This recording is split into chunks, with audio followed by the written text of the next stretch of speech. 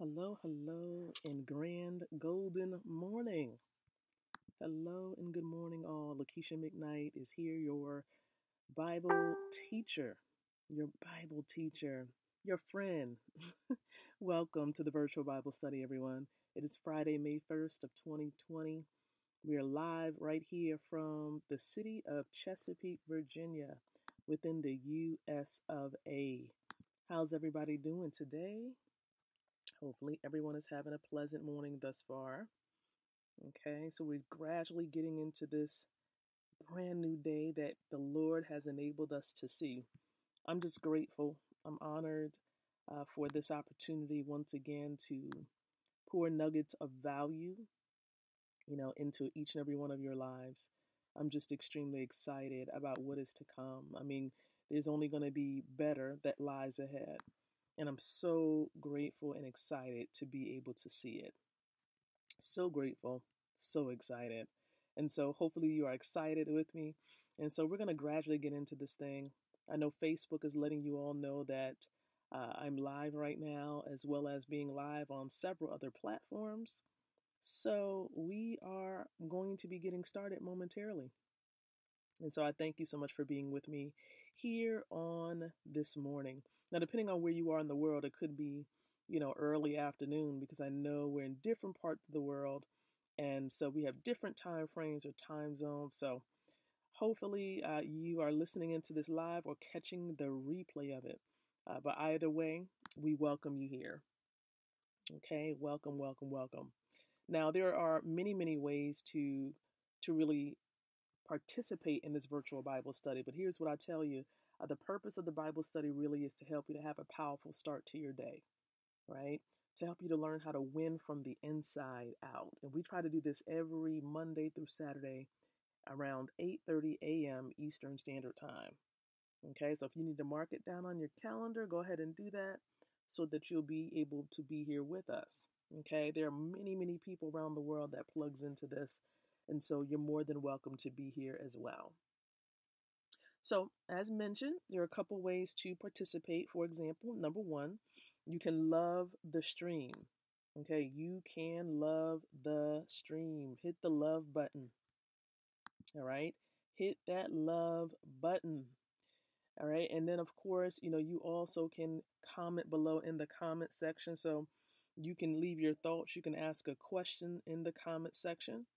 And then, lastly, the ability to share this particular stream. You can share this stream on your timeline, a group, a fan page. Wherever you feel led to sharing it, go ahead and do so at this particular time. But these are just a few ways to connect with us and to participate in the virtual Bible study. And as a matter of fact, before we even start, I'm going to practice what I preach. Okay. And I'm going to share this thing out. Okay. So I'm going to share it. The first place I'm probably going to share it is going to be on my fan page. So I'm going to do that really quick. Okay. I'm going to share it there. Then I'm also going to share it inside of a group. So I'm going to go and try to share it to a group right now. Let me go ahead and do that. Got to find the group and label it here. Here we go. Okay. Perfect. All right. So shared it to two places, just practicing what I preach as I encourage you all to share it. I said, let me go and share it as well. So again, welcome to the virtual Bible study, everybody. So I want to share a little bit about what to expect while we are here together. So normally we're here for anywhere between 30 minutes to up to an hour. And this Bible study really takes place with two parts, okay? So when we do get onto the platforms here, the thing that we do, we go over these guidelines as far as what to expect. We will engage in prayer. It's very, very important that you understand, just understand a little bit about, um, how we need to connect with God. Really jump starting and having that communication with God. It's really important that our hearts and our minds are good ground that the Word of God can be sown upon. Okay? And so after doing that, we engage in part number one. Now, part number one of the virtual Bible study does involve, reading the scripture consecutively. And let us check. I want to check real quick and make sure I can hear myself clearly on these platforms. And it looks like I can. Perfect. Let's see. You'll be able to be here with. Yes. We're all good. Just want to make sure our audio is good. So, after prayer, we engage in part one, which is reading the scripture consecutively. So, as of today, we're going to be reading over at Acts chapter 1. We're going to be taking a closer look at verses 12 through 26. So Acts chapter 1, verses 12 through 26 is where we are going to be. All right, so we're going to read these verses. We're going to assess what encouraged Luke, to include these verses in this particular book, and then also assess how do we apply it to our lives. We have to make the word practical. So we're going to go over that a bit. And after we summarize, our discussion and our focus here with these verses, we will transition into part number two of the study. Now, part two involves a topic connected to winning souls for the kingdom. Very important that, we stick with that particular focus because this is a part of what it is we've been called to do. Okay? Sharing the gospel with others. And so our focus for today, when it comes to winning souls, we're going to talk about really how do you witness to hurting people? Because during these times today, there are many people who are hurting all around the world. So how do we witness to them? So that is going to really be our focus during the latter half of this virtual Bible study. And so after discussing this topic here, we will summarize it. We will pray, and then we will be dismissed. Okay, we will be dismissed. And so that is our flow for the virtual Bible study. And I do want to say good morning, Miss Patricia Goodman. Thank you so very much. I do see you here as well. And everyone else that's gradually joining in, we appreciate you. All right. We definitely appreciate you. And good morning, of course, Brother Wendell. Good morning. Okay. Perfecto. All right, guys. So again, welcome aboard. Glad to see each and every one of you here. Good morning. All right. So what I'm going to do right now, we're going to pray and we're going to get started.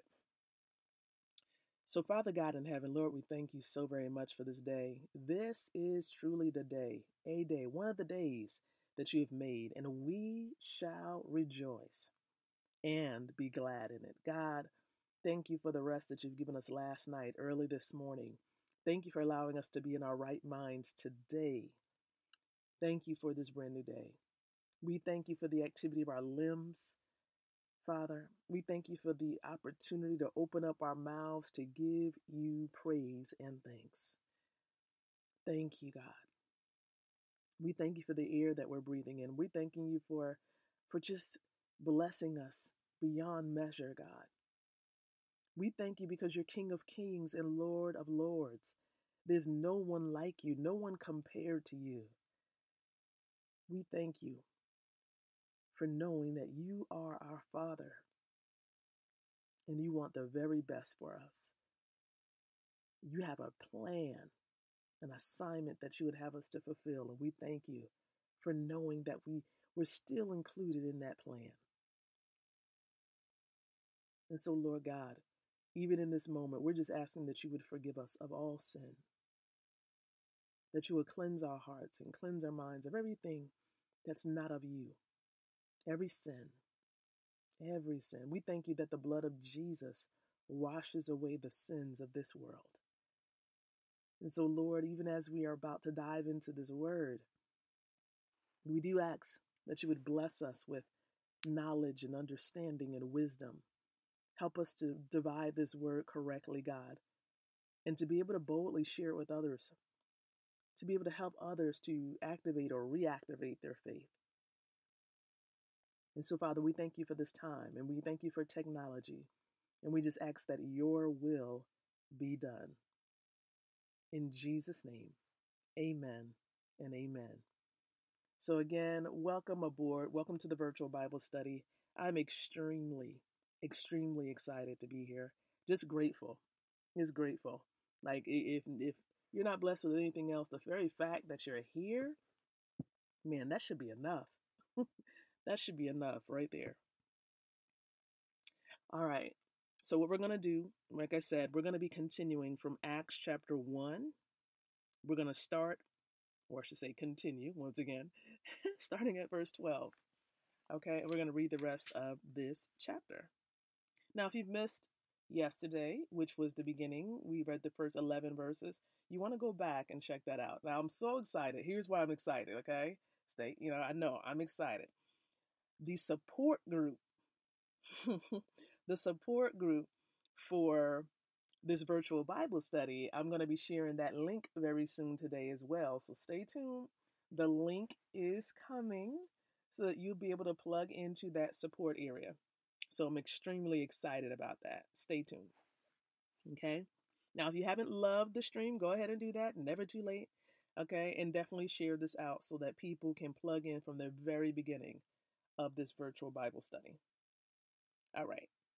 So, verse 12, and it reads as follows. Then they returned to Jerusalem from the mount called Olivet, which is near Jerusalem, a Sabbath day's journey. And when they had entered, they went up into the upper room where they were staying. Peter, James, John, and Andrew, Philip and Thomas, Bartholomew and Matthew, James the son of Alphaeus, and Simon the Zealot, and Judas the son of James. These all continued with one accord in prayer and supplication with the women and Mary, the mother of Jesus, and with his brothers. And in those days Peter stood up in the midst of the disciples. Altogether the number of names was about 120, and said, Men and brethren, this scripture had to be fulfilled, which the Holy Spirit spoke before by the mouth of David concerning Judas, who became a guide to those who arrested Jesus. For he was numbered with us and obtained a part in this ministry. Now this man purchased a field with the wages of iniquity, and falling headlong, he burst open in the middle, and all his entrails gushed out. And it became known to all those dwelling in Jerusalem. So that field is called in their own language Akeldama, that is, field of blood. For it is written in the book of Psalms, Let his dwelling place be desolate, and let no one live in it, and let another take his office. Therefore, of these men who have accompanied us all the time that the Lord Jesus went in and out among us, beginning from the baptism of John to that day when he was taken up from us, one of these must become a witness with us of his resurrection. And they proposed two: Joseph, called Barsabas, who was surnamed Justus, and Matthias. And they prayed and said, You, O Lord, who know the hearts of all, show which of these two you have chosen to take part in this ministry and apostleship, from which Judas by transgression fell, that he might go to his own place. And they cast their lots, and the lot fell on Matthias, and he was numbered with the 11 apostles.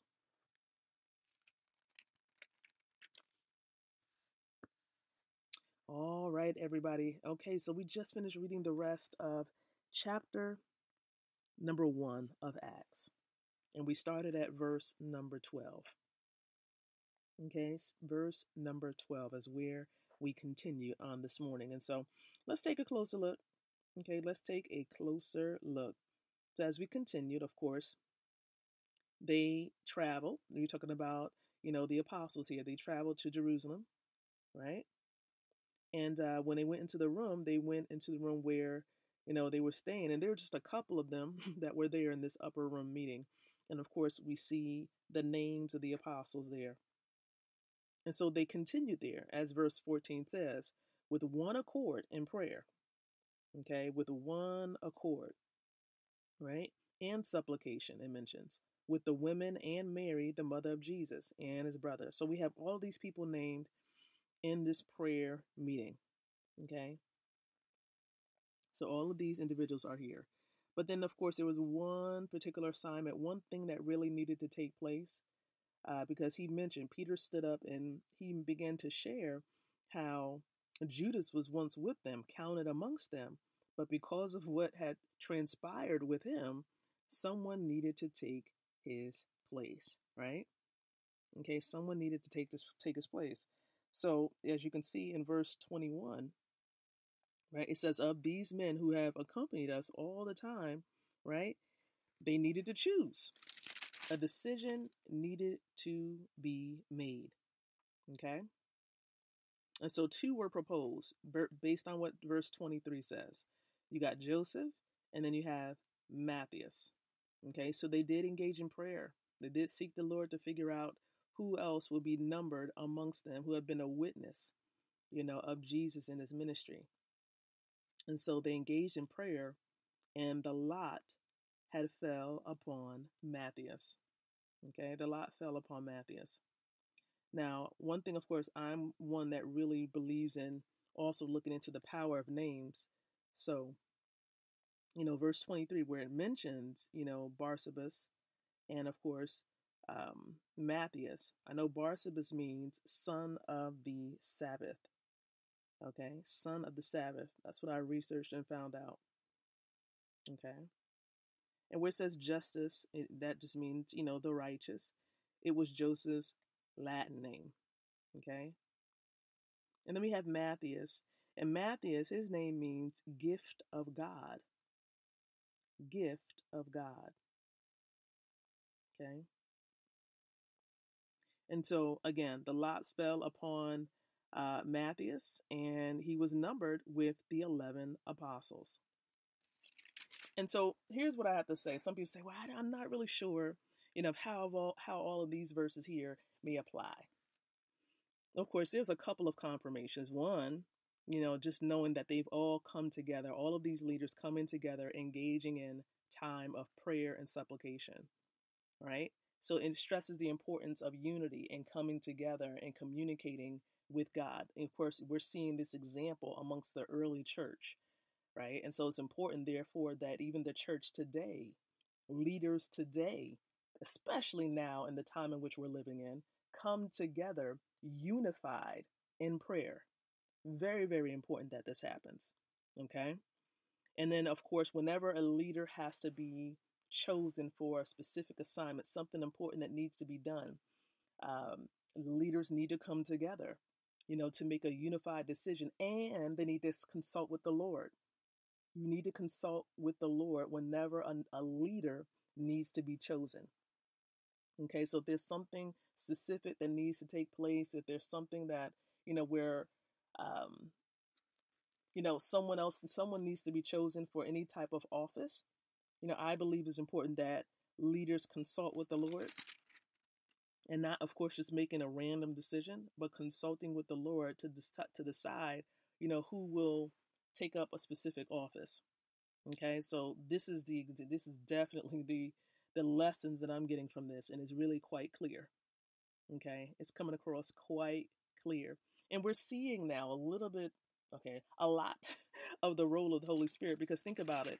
In the previous verses, of course, at the beginning, Jesus ascended back to heaven, and then we have,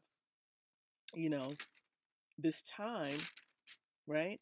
We have this time where, they're promised the Holy Spirit. Okay, so they're promised the Holy Spirit, Jesus ascends, and they're coming together for this meeting, in Jerusalem.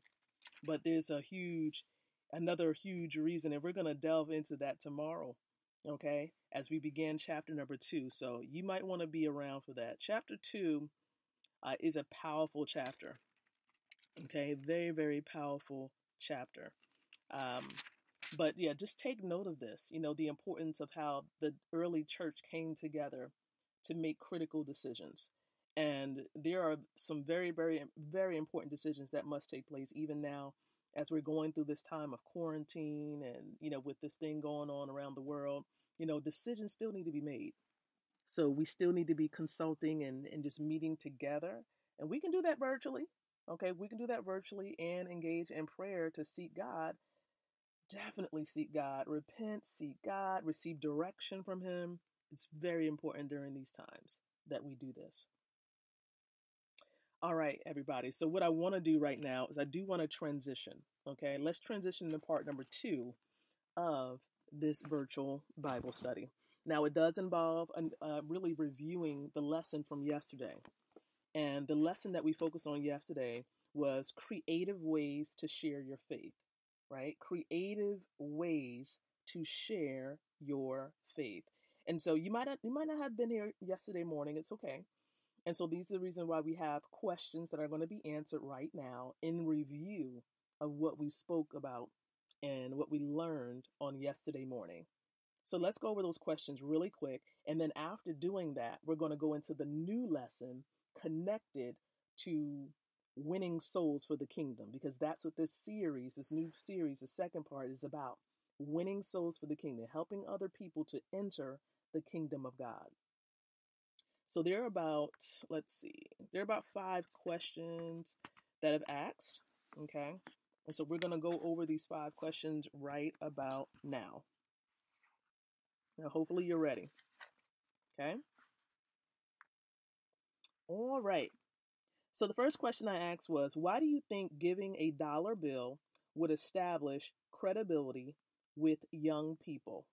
Now, of course, if you've missed this, here's what I will tell you. What we will do, okay, because we're going over the questions, I'll definitely try to see if we can get the link for the stream from yesterday, and I'll make sure that it is added in the support group. Now, you will see that support group link floating on my timeline several times throughout the day today, so that if you want access to that group freely, you just want to just click on the link and you'll be allowed in that group, okay? So the question number 1 is, why do you think giving a dollar bill would establish credibility with young people? You see, here's the answer. Giving money helps establish credibility with listeners because people rarely get something for nothing. Okay, they rarely get something for nothing.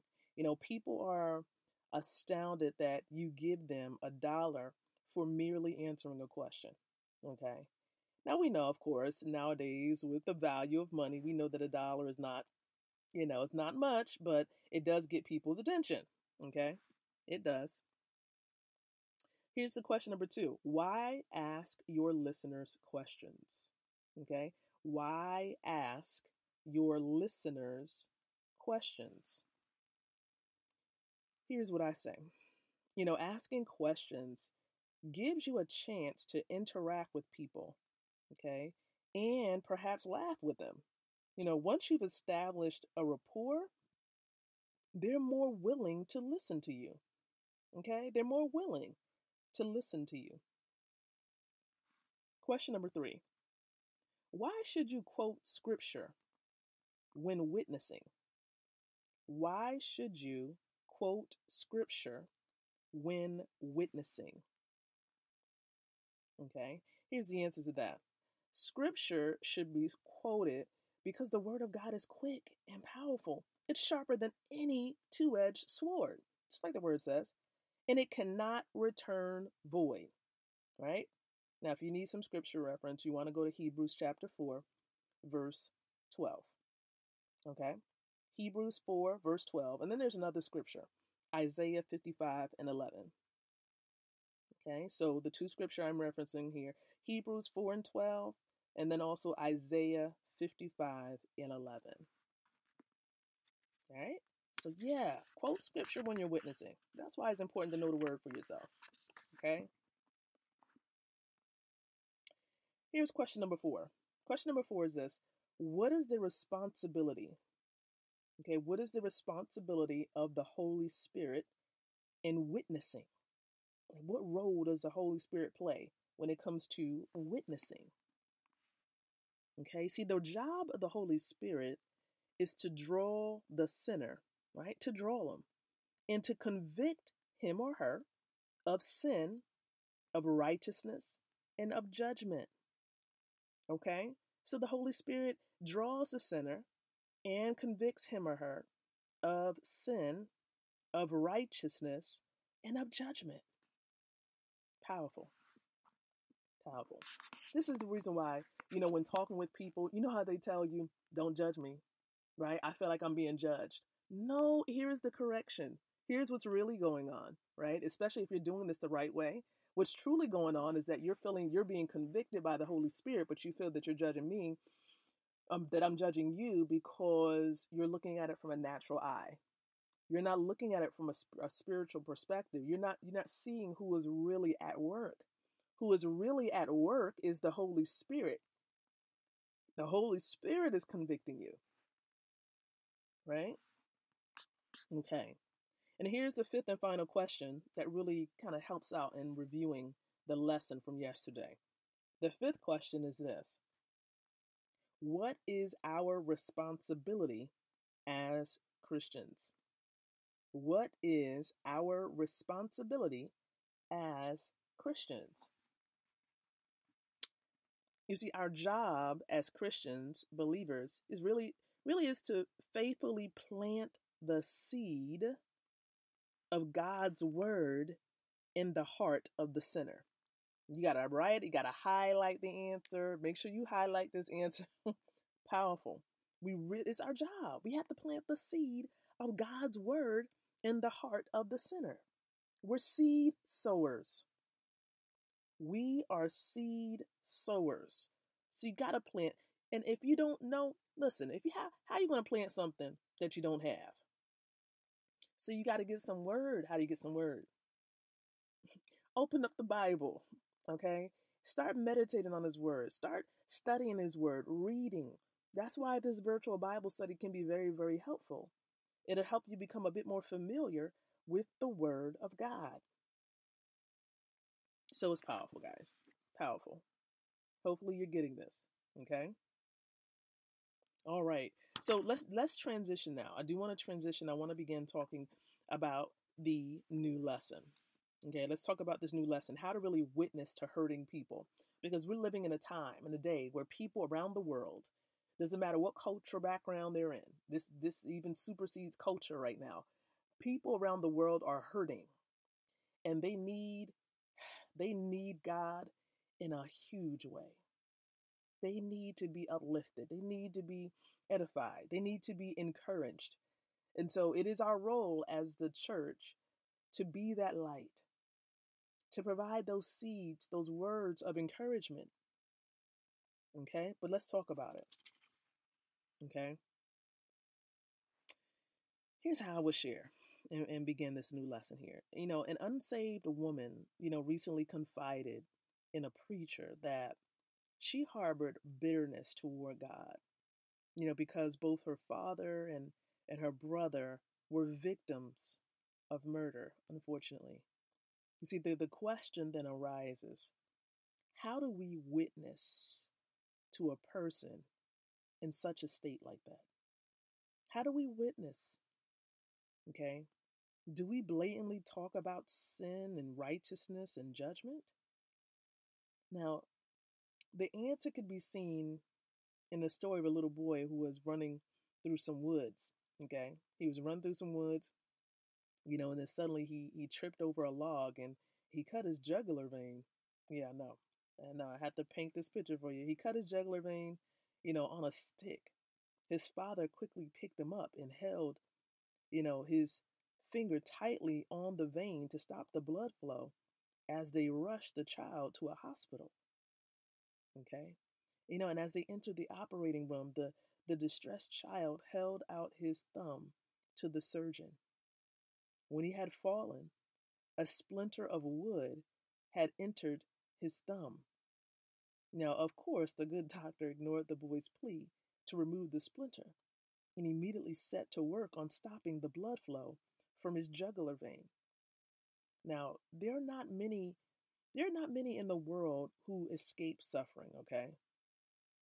200,000 people were murdered in the United States during the 1990s. That's a huge stat.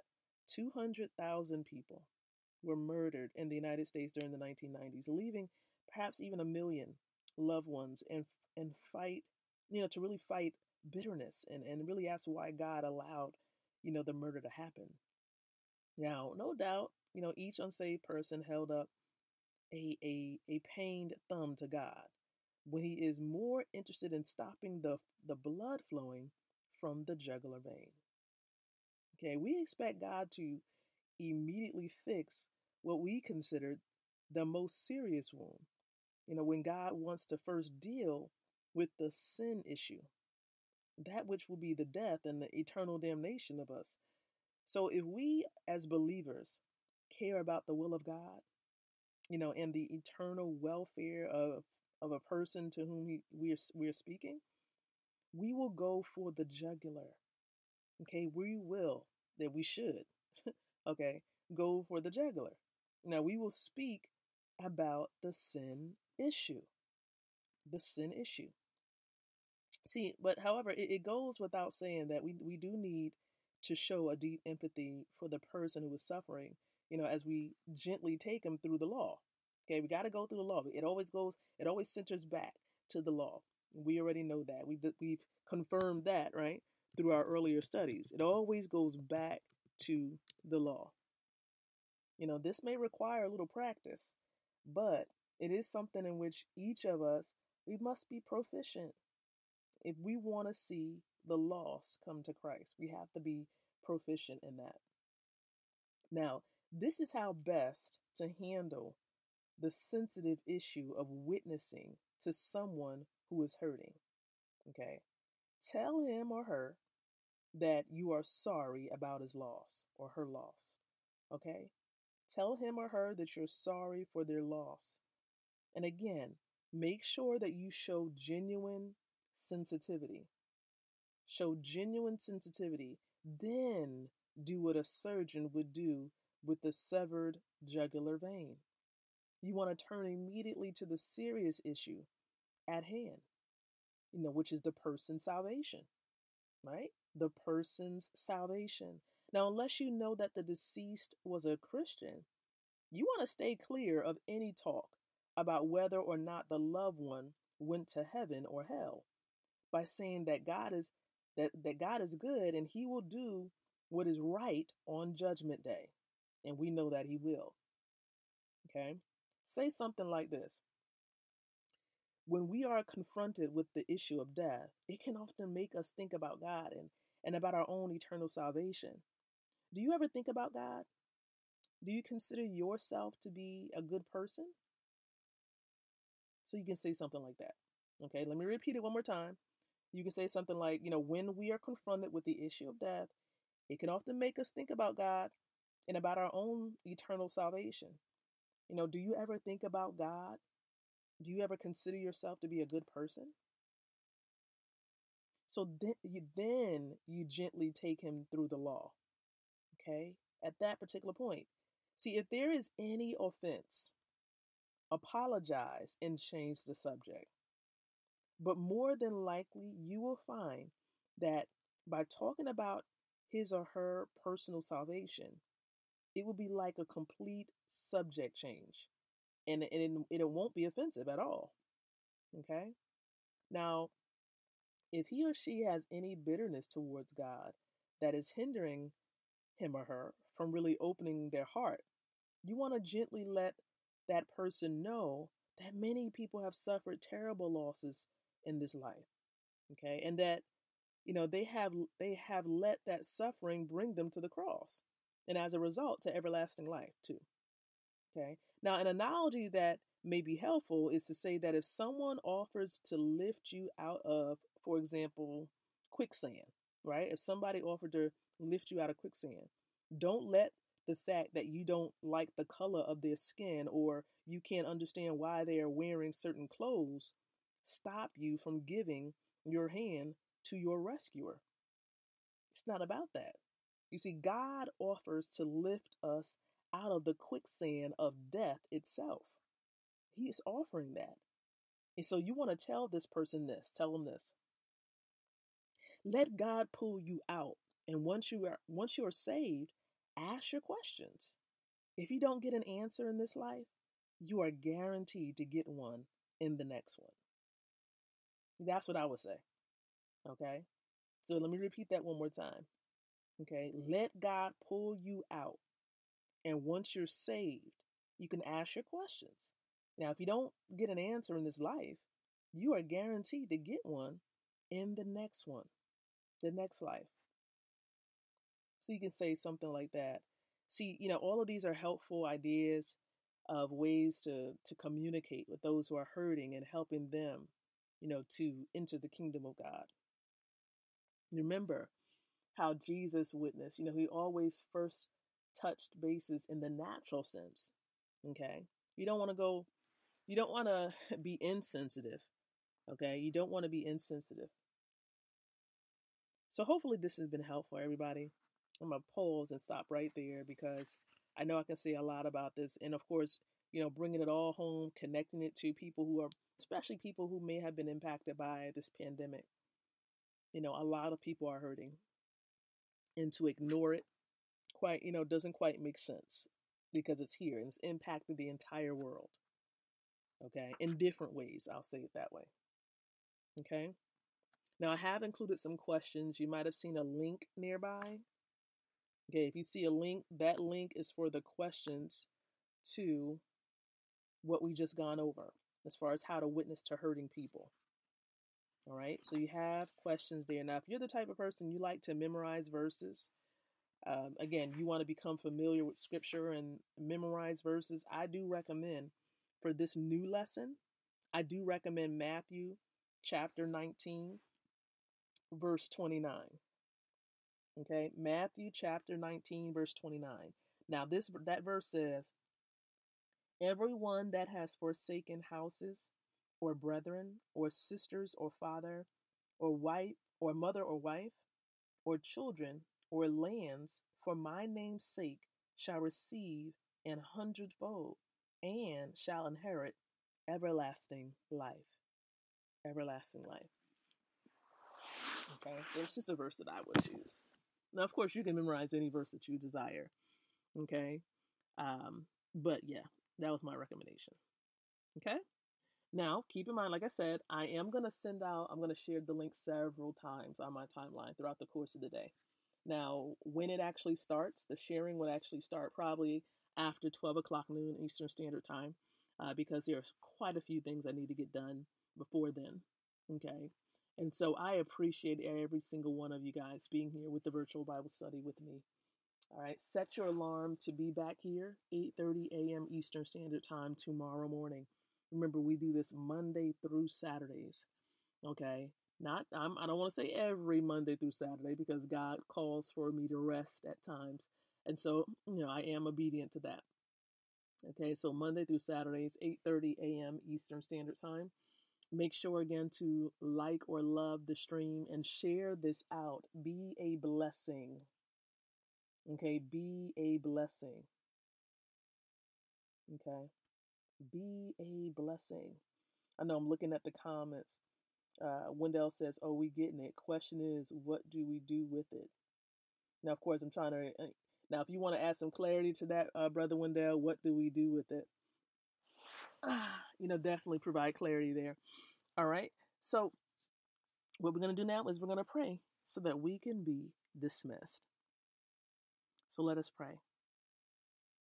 So, Father God in heaven, Lord, we thank you so very much for this time of devotion together, participating by way of social media and the internet.